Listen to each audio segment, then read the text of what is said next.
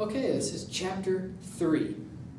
Section 1 details the relationships between the Earth and the Sun way out in space.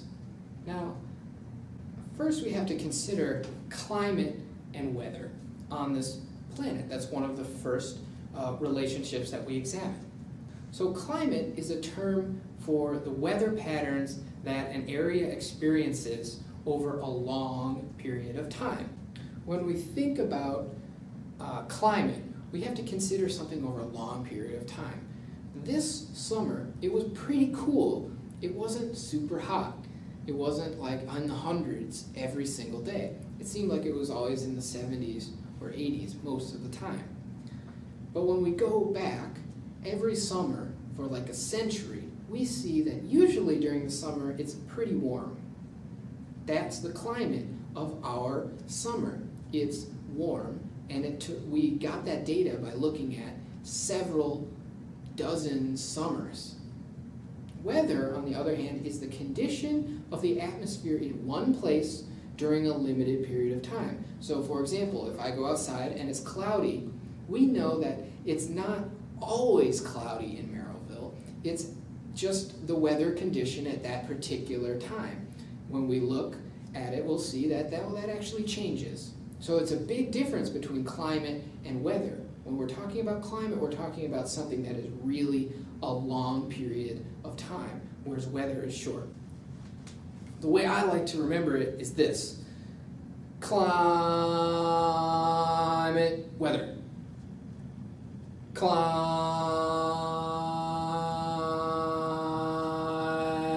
weather. Climate is really long, weather really short.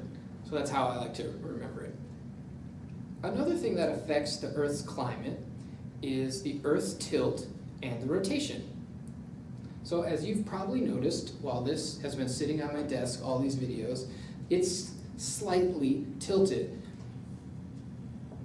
This causes the Earth, different places on the Earth, depending on what time of year it is, to get different amounts of sunlight, and that causes different temperatures. Simultaneously, the temperature of the Earth changes depending on which side of the Earth is facing the sun. The part that gets hit with the sun is warmer, the part that doesn't is cooler. Pretty obvious, right? Another thing that affects the climate is the Earth's revolution. Now, when the Earth is spinning on its axis, that is the Earth's rotation. The revolution, the Earth's revolution, is the time it takes for the Earth to circle the sun. Pretend I'm the sun. Yeah, okay. An Earth's revolution is the time it takes for the Earth to make a complete circle around the sun. The tilt of the Earth, combined with its revolution, is what causes the seasons. The final relationship we're going to look at is what's called the greenhouse effect. Now, when the sunlight hits the Earth, most of the radiation, the heat kind of part of the sun's rays, bounces back into space. Some of it makes it through the air, but most of it gets sent back. The stuff that does make it through causes me to get sunburned, but it also causes the Earth to get warm. Now, the Earth traps the heat, keeping it from escaping back into space. This is known as the greenhouse effect. It's like, I've got to hold on to that. It doesn't quite escape from the Earth's atmosphere. Carbon dioxide is the most important gas in this process. It helps trap heat.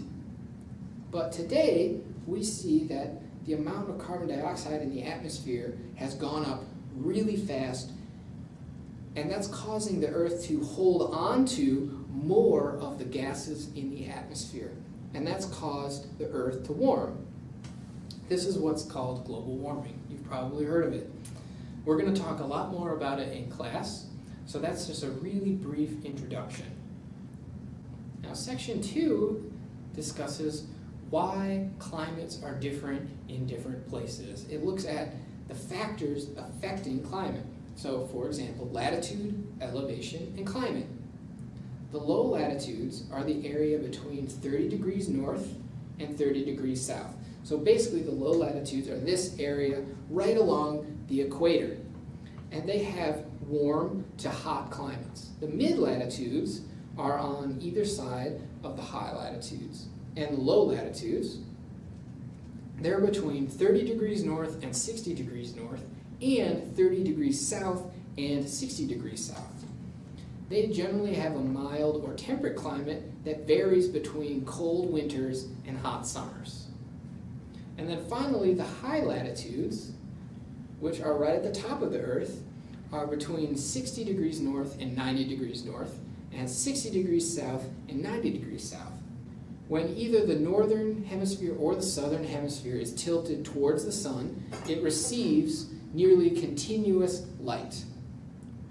Simultaneously during the winter, this part is tilted towards the sun, this one's tilted away from the sun, which causes nearly 24 hours of darkness. All of these factors affect the temperature in a particular place. Finally, elevation also changes the climate. The higher the elevation a place has, the cooler the air. The reason for that is because thinner air holds on to less heat. As you go up from the Earth's surface, there's less air there. That's why the farther you get out into space, eventually there's no more air to breathe. Another factor that affects climate is wind and ocean currents. So wind is caused when warm air starts to rise off the surface of the Earth and cool air starts to sink. This causes kind of a swirling about, which we feel as wind. The air begins to circulate around the planet. Now, these wind patterns, although to us they often feel they just sort of happen, in general, they work in patterns. Global winds that blow fairly constantly are what we call prevailing winds.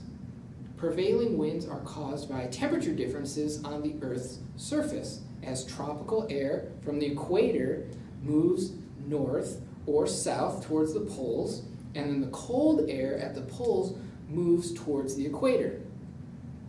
If the Earth didn't spin, these wind patterns would go straight between the two places.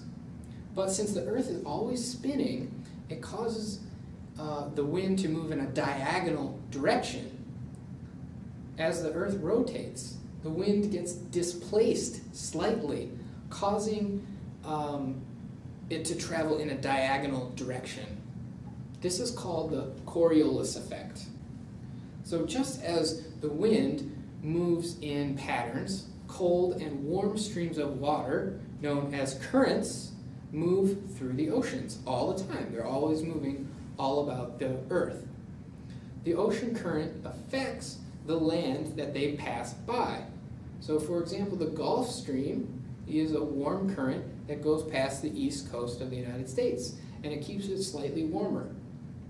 That's why it's nice to swim in that particular part of the ocean. Warm currents bring warmer temperatures and warmer water, whereas cooler currents bring cooler temperatures all year round. The wind and the ocean currents, depending on the temperature of those particular places, help to create precipitation. The book also talks about a phenomenon called El Niño. We'll talk about this in class. It's a periodic disruption of the ocean currents in the Pacific. The ocean currents kind of change suddenly, and the climate all over the world kind of changes suddenly. Scientists aren't totally sure why El Niño occurs. We're going to look more closely at it in class. Finally, landforms also affect the climate of a particular place. Okay, so the climates of places at the same latitude can be very different. The climate of Chicago is way different than the climate of, say, Idaho. And that's because the natural features of a place are different. For example, ocean currents or large bodies of water like Lake Michigan change the experience of a particular place. So mountain ranges can cause a rain shadow effect, when the windward side of a mountain receives a lot of rain and the leeward side receives very little. So what happens is, all this wind is coming along, it's got all this moisture in it, it hits the mountain. Now the windward side of the mountain gets all of the rain. The wind just dumps all that precipitation right on that side of the mountain. Then it goes over the mountain and comes back down on the other side, but it doesn't have any more water that it can dump. And then this is what can cause a desert. All right, section 3. These are the world climate regions. We're going to talk a lot more about this in class, so I'm going to go through it kind of fast. Don't freak out. We'll work more with it in class. So first, we have tropical climates. There are 2 types, tropical wet and tropical dry. Tropical wet climates are hot and wet throughout the year. It often rains every day in this type of climate and produces tropical rainforest vegetation. Tropical dry climates, on the other hand, have dry winters and wet summers and high temperatures year-round. Tropical dry vegetation forms tropical savannas. Next, we have dry climates. The most obvious example of a dry climate are deserts.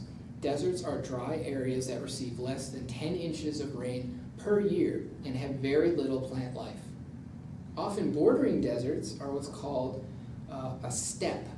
A steppe is a treeless grassland, and they receive between 10 and 20 inches of rain per year, also very dry. Now, mid-latitude climates have the most glaring differences between different types of climates.